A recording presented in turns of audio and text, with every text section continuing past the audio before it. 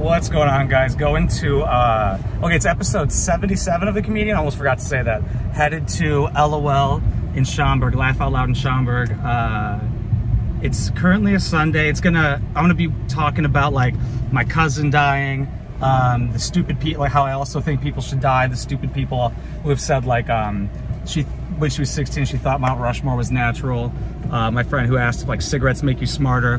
I'll talk about them. And then I'm also gonna try out this new joke about like if my family had slaves and I inherited one, like I would let him go almost immediately type shit. And then I'll just talk about like 3 things that I would help him or have him help me with, like paint the fence, help me bring up this Alaskan king-size bed, and fuck my wife. And that's probably how I'll end the whole set. We'll see how that goes though. Do a little bit of crowd work. We'll see how the crowd is good. It's either a hit or a miss with this place. But it's been good so far in the past couple of weeks going there. So yeah, episode 77 going good so far. I look great. And I love you guys. Your first of those two, maybe the best dressed comic in the scene. Keep it going right now for Mark Carsky!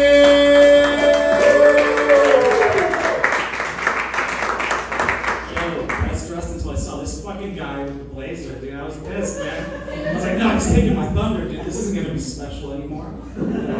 How you guys doing? You guys doing good? Yeah. So, you know, my cousin's gonna die soon. It's a good thing. You'll see. He's getting the death penalty, actually. Have you guys heard of the Hollywood Ripper? By any chance, anybody here? No? Okay, my cousin killed 4 women, and he's a Hollywood Ripper. 4, 2 in Hollywood, 2 in Glenview, Illinois. Did those 2 bitches just not matter?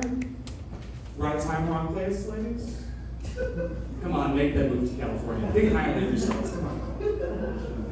Dude, I want to go to the death penalty. You know what I'm saying? Like, I want to vlog it. Like, at my cousin's death penalty, and then I would put in parentheses, emotional.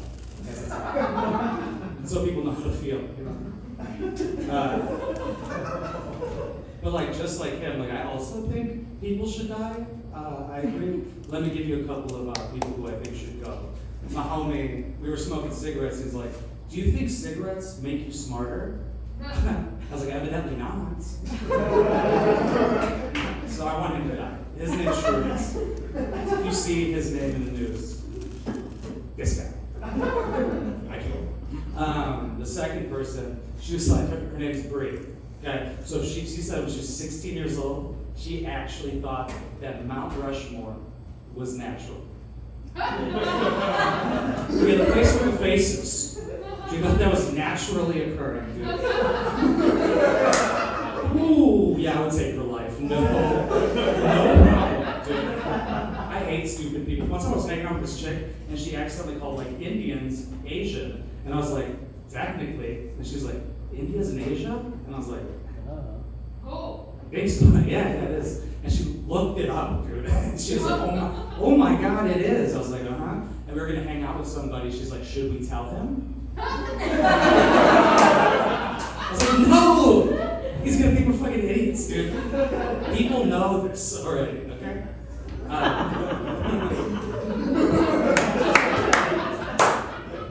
would kill her too. To help me feel complete. So this is, everything I just said is real. I usually don't talk about like stuff that isn't real, but I have thoughts. But we're gonna try and work it out. But now for a comedian prefaces, before they say a joke, it's gonna be fucking terrible, okay? So if my family had slaves, which they did not, I looked it up, okay? If they did, and I inherited one, I'd let him go. I would let him go. Almost immediately. like so close to immediately, like it's like I didn't even have a slave, like even comparatively to other slave owners, you know? I would look at it like a genie. I'd be like, can you pick the fence? 1 coat of primer, 2 coats of paint. Okay, help me bring up this Alaskan king-size mattress up 3 flights of stairs. That'd be cool. Could you fuck my wife? If he did all those, man, I'd probably end up keeping him, honestly. That's some terrible shit, but I wanted to work it out and see how it went. That was burned through shit way too fast. It's okay though. I don't own a slave, don't worry. Anybody here own a slave? No? What's up with slaves? No. My kids. Oh, no, technically. Do you make them work? Hell yeah. Like what? Like just chores or like actual, like, you can go get a job at McDonald's with 13. Mom needs drinks. I'm just kidding. Okay, guys, my name is Mark Carsky. I love every single one. Yo, what's cracking, guys? Episode 77 of The Comedian. It was at LOL in Schaumburg, Illinois. It went pretty good. I almost like lost the not like lost it, like freaking out, but like almost lost the being in control of it. Like I almost started to like be in the moment. Like whenever I'm on stage, it just goes by instantly, like kind of like a flow state type thing. But like in that set, like there was like a second in there when I was like starting to like really be aware of everything that's going on.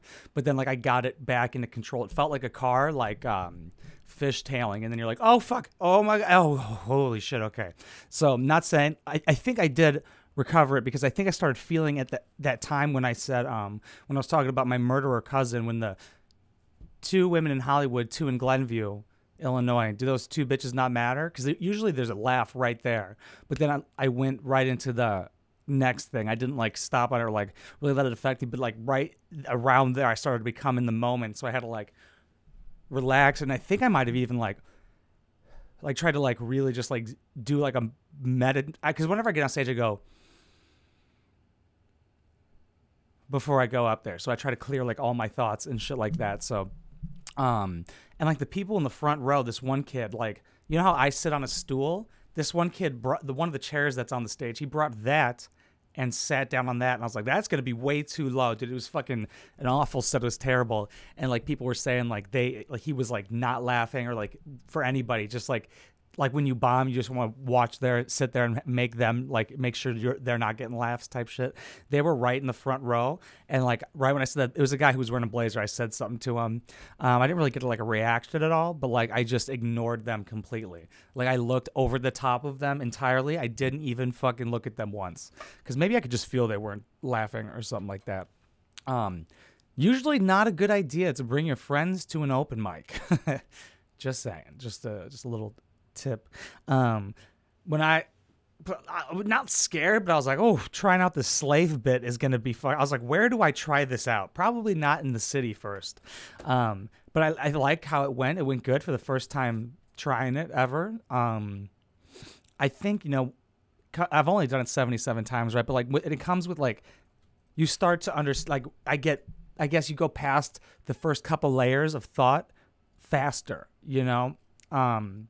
And the fuck my wife part, actually, I got from somebody gave me that tag. I believe that was either Dan or Dylan gave me that tag. I like that. I think it's funny, especially because I don't have a wife.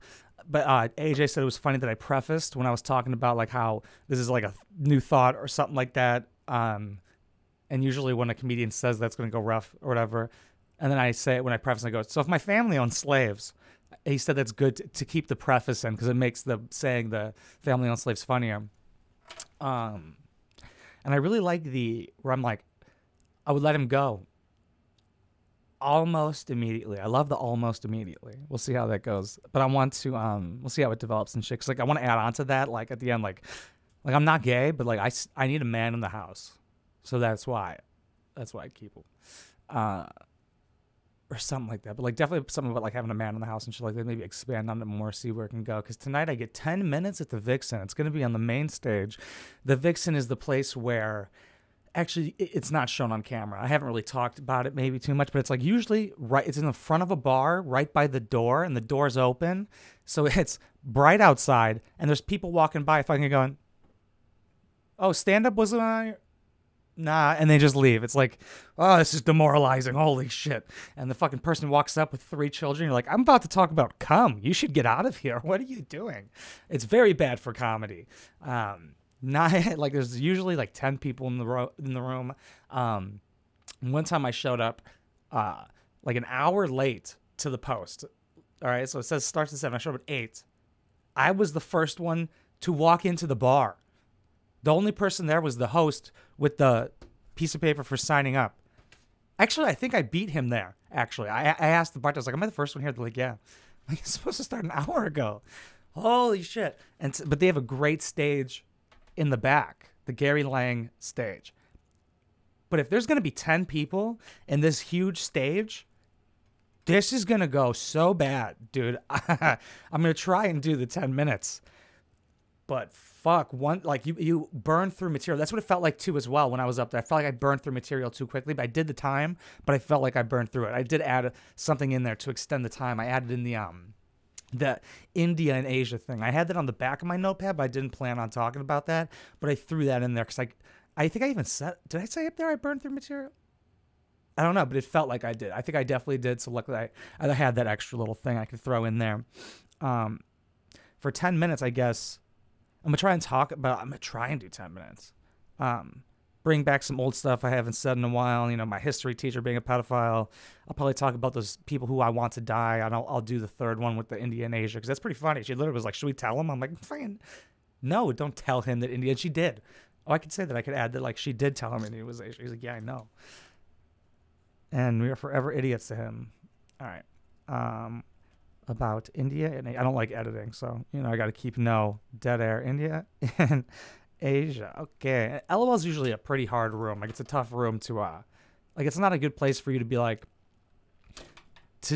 if a joke shouldn't live or die based off of LOL, laugh out loud in Schaumburg. Like, because like it'll work everywhere else, but it might not work at LOL. It's weird.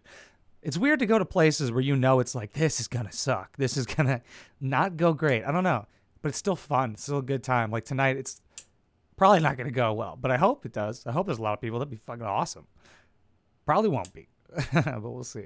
I'll stay optimistic. I mean, anything just to get on stage is fun. That's like just to have something to do during the week at night makes everything exciting. And I enjoy it. Having a great time with it so far. Like trying out new jokes. I want to see how good I can get that joke and stuff like that. Because I haven't really, like I said on stage, everything I talk about is real. This is something I just had a thought about. Same with my neighbor running, like sprinting house to house. That did happen, I guess. But that was just a thought of me, like, maybe he's not retarded. Maybe he is the smartest person on earth. He's saving so much time sprinting everywhere. If you sprinted from your car to here, from the parking lot inside, and then from sitting down to the bathroom, you're going to save like 30 minutes a year. I like that. We'll see. Because 10 minutes is a lot of time. If you start to burn through material and you're like, oh, shit. And it's like hard to gauge. Like, because now I know exactly what 5 minutes is. 10, obviously, I'm not used to it. So I just got to do it more and shit like that. And usually when you get shows, I think they're 10 minutes. Could be wrong. So I got to get that down. I got a 5 I could do. Pretty much. I do really want to just work on like a solid 5 that I could just pull out with no notepad type shit. I probably could do that. And maybe I will. Maybe I have a feeling I'll do it Tuesday and then at Red Room. I'll do it Tuesday at the mic I run at Josephine's in Villa Park, Illinois. And then I'll do it again in the Red Room. And we're starting a podcast. We're doing it. Today's Monday. We're doing it Tuesday. It's called Who Are We? Me, Dylan Mahler, and AJ Leidig are doing a podcast, live podcast at Josephine's Martini Bar and Grill before the podcast or before the stand-up open mic. We're going to be doing it live. Sit, watch, hang out with us. It'll be a good time. The star power is going to drive this shit. Like these are great comedians. These guys are great. That's great to talk to. They're great with the audience. They're great with doing stand-up. So there's like no way it can't be entertaining type shit. So I think it's going to be successful. I have great hopes for it, and like doing it with a live audience, I could really see us doing it like on the stage that you're going to see from the Vixen, like on a big stage with a live audience, like on some Kill Tony shit, but like not having people go up and do stand up. But I'm not going to just keep talking just because I have a microphone in front of my face. Thank you so much for watching. I appreciate every single one of you. If you want to support this comedic journey further, go to patreon.com/wineboxpapi. That is the best way to directly support. I also have a Patreon podcast on there. Also got merch at wineboxpapi.com, and I have the EO and throw up noise as ringtones down below. I'm slinging ringtones, dog. But if you can't do any of that or don't want to, I totally understand. Like, comment, share, subscribe. Let's get that algorithm going, baby. I love you. Mwah.